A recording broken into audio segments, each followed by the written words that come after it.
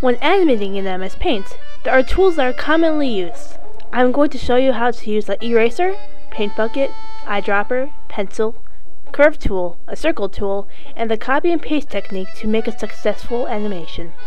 But before I get to that, it is important to be organized. Here you see I have a separate folder on my desktop for my animations.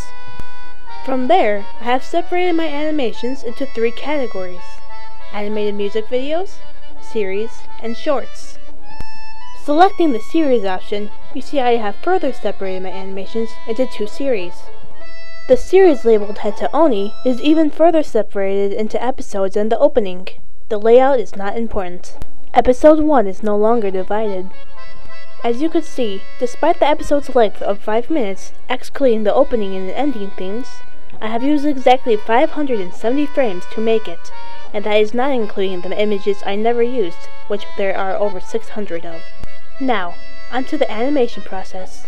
Here I have created the basic skeleton of the animated character, which include only its head and chest.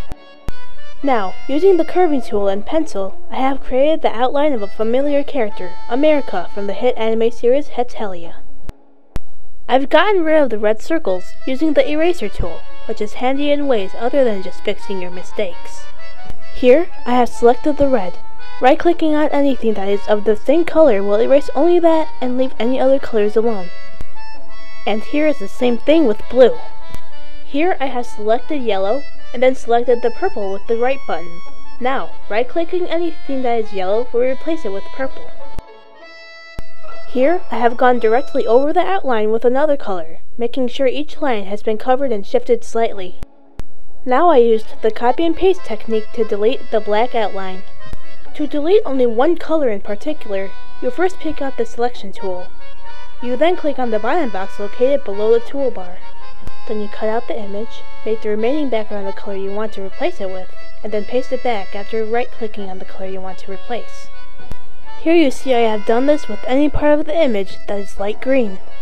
Doing this once more, I replaced the red color with black. This is the movement I have created so far. Now onto the finished animation. That was a total of 15 frames. Next, you need to color each frame. It is a good idea to keep a color sheet so you don't need to remake each color after every frame. You paste the color sheet onto the screen, select the eyedropper tool to select the colors, and then use the paint bucket to color the character. Here is the colored animation.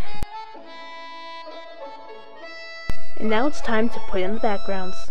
Here is another time the copy and paste technique comes in handy. On the animated image, I made the background any color that is not on the animated character. In this case, I used blue. Then I copied the image and pasted it onto this background, making sure I selected the bottom box in the selection tool. And now for the final project. Pasting the animation onto the background allows more complex animations than when you animate directly onto the background. Now you have to put them together. The most commonly used program for this is Windows Movie Maker, which is located here on my desktop. When you select this program, this is what you will see. To import the animation, select Import Picture, located here. Then find the folder and highlight all the frames of the animation. Note that you could hold down the Control key to highlight different frames located in different areas of the folder. The frames then go into the Collections file located here. Highlight all the frames and then drag them into the timeline. Zoom into the timeline so that each frame looks longer, and then cut them so they are 0.13 seconds long. Repeat this process until all the frames have been shortened.